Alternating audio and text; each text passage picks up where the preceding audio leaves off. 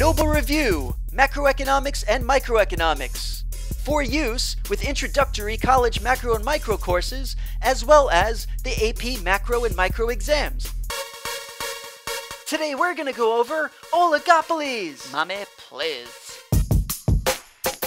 An oligopoly exists when we have a few powerful firms selling identical or differentiated products. A firm in an oligopoly has considerable control over the price. It's very difficult for new sellers to enter the market because there are significant barriers to entry such as economies of scale. A firm can even profit in the long run. Firms in an oligopoly are interdependent, so game theory is often used to show a firm's optimal decision and possible payout. An example of an oligopoly would be the market for video game consoles. Game theory is an important topic that comes up in the discussion of oligopoly. More specifically, for this course, duopoly behavior. One of your goals is to determine a firm's dominant strategy, or best strategy regardless of an opposing firm's strategy. This will help you find the Nash equilibrium. When reading a game theory matrix, the firm on the left has its payouts on the left in each cell. The firm on the top typically has its payouts on the right in each cell. In the diagram that you see here, Totally Inc.'s dominant strategy is strategy A, and that's because $2,305 is greater than $2,272,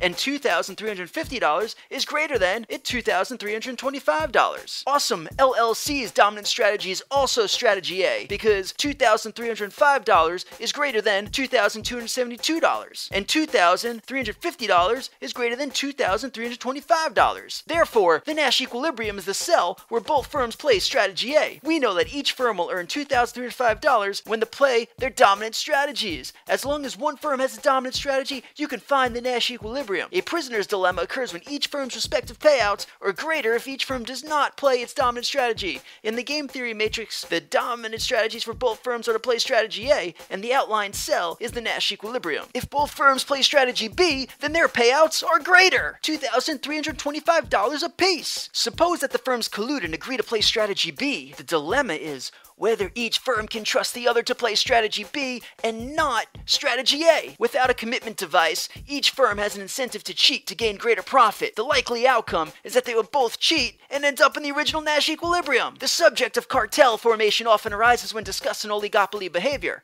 If the firms within the industry collude and successfully coordinate their business decisions, then a cartel is formed. A cartel acts like a monopoly as it controls the price and output of the market. This situation is highly inefficient. Consumers lose and the cartel's profits rise. The Organization of the Petroleum Exporting Countries, OPEC, is an example of a cartel. Ew, gross. Well, that wraps up this Noble Economic Review lesson. Head on over to mrmedico.info for a ton of free study resources. ASAP. Till next time. See ya!